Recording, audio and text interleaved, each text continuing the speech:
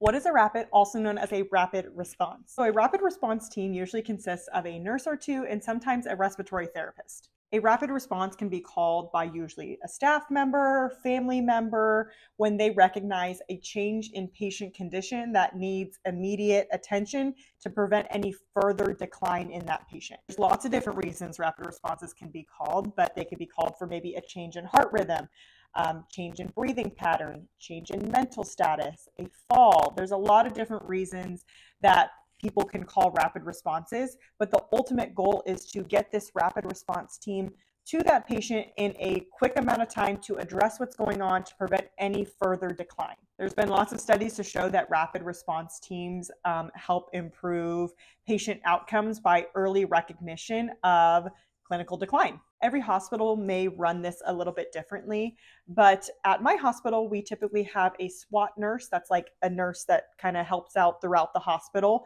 and a respiratory therapist respond, as well as the charge nurse from the ICU, which is what I normally do. Together, we can assess what's going on. We can talk to the primary nurse. We have an order set that we can order things under without the prior approval from a physician.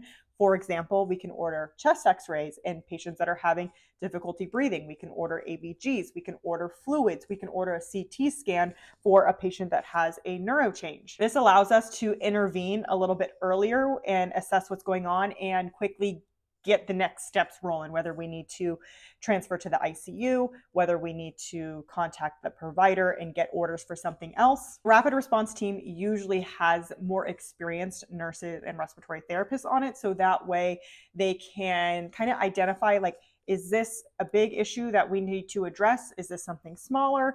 And they can help out the bedside nurse with coordinating the care. Personally, like going to rapid responses for the most part. I feel like you're walking into a scenario, you have no idea really what's going on with that patient. You get to figure it all out, put the pieces together, and it's nice to have that order set that we can order things. It gives you a little more autonomy, and you're still obviously practicing within your scope of practice, but it gives you just that little extra independence to where you're kind of calling the shots a little bit, so to speak. So that is what a rapid response is. Let me know if you have any more questions.